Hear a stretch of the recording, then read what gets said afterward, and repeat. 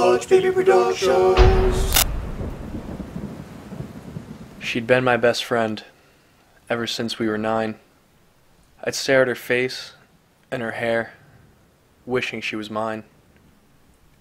She didn't like me like that, and that was fine, because I was with her all the time. She'd ask for class notes from the day before, then kiss my cheek, but I wanted something more. I was trying to tell her, straight from my core, that I loved her, but I was just too shy, and I don't know why.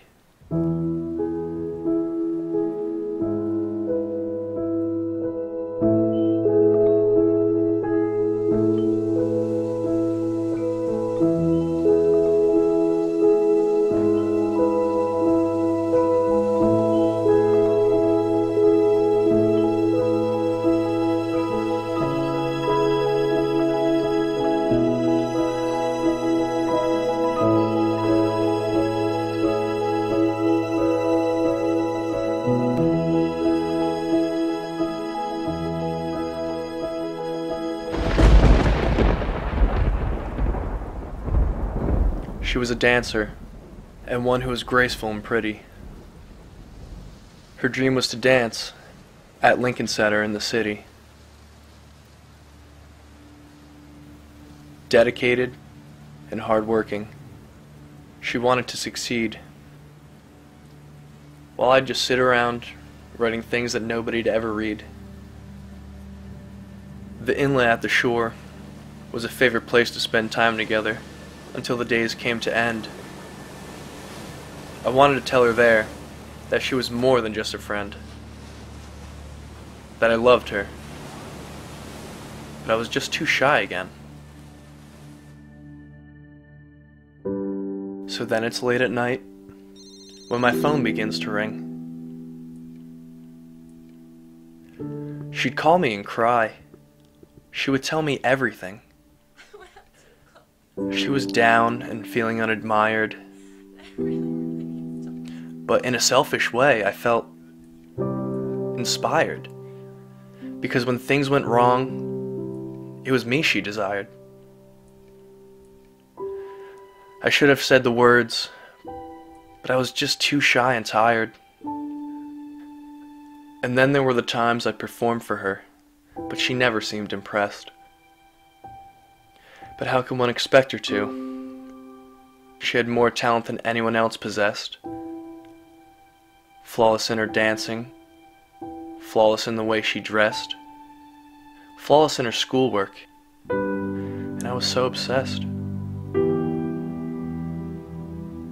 A day passed, a month, and then a year.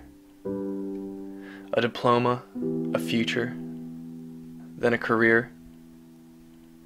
The plan was to tell her and keep her near, but I was late on the draw, and soon she disappeared. You may kiss the bride.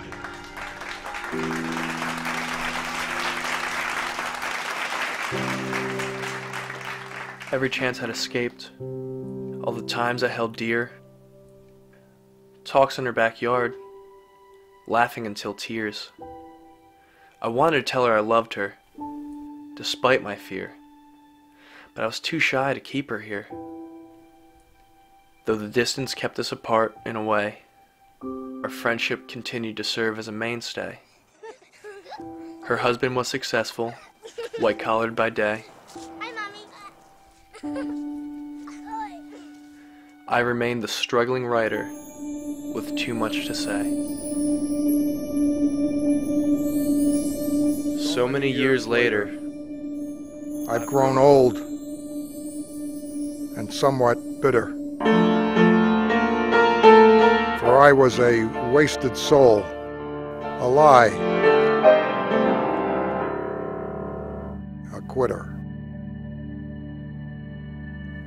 And then one day, my phone rang. It was her husband on the line.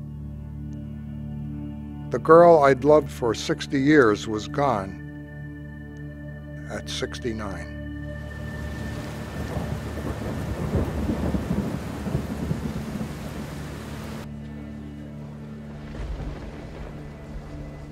now paying respects to the girl I'd loved eternal, with feelings unshared and kept internal.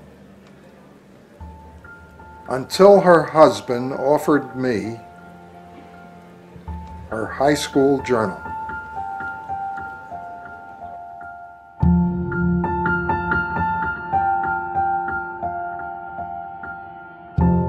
He's been my best friend ever since we were 9.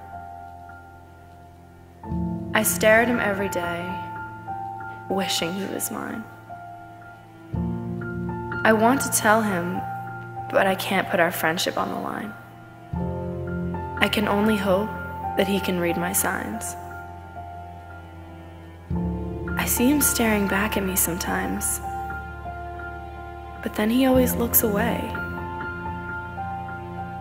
I can't decide if he loves me back or just wants things to stay. I know that if he truly feels it, he will find it in himself to say that I am more than just a friend to him. But I can't keep waiting every day. He just seems too shy. Too shy, and I don't know why.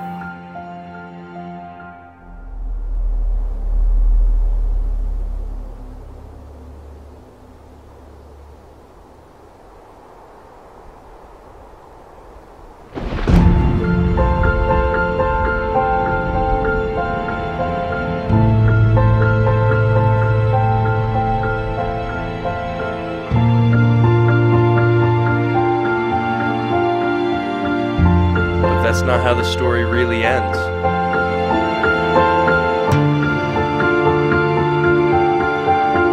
Because I'm not shy anymore.